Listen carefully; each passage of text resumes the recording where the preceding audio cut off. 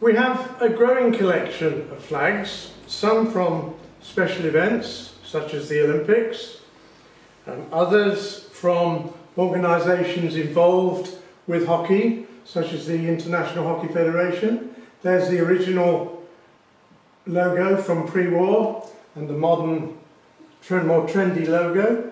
And then we have flags from other organisations and other events within hockey. Additional to that, we have a collection of international flags which we use when we do exhibitions so that we can have the flag of every nation that is taking part adorning the side of our exhibition hall. So flags are an important part of what we're doing, and we're always looking for new examples.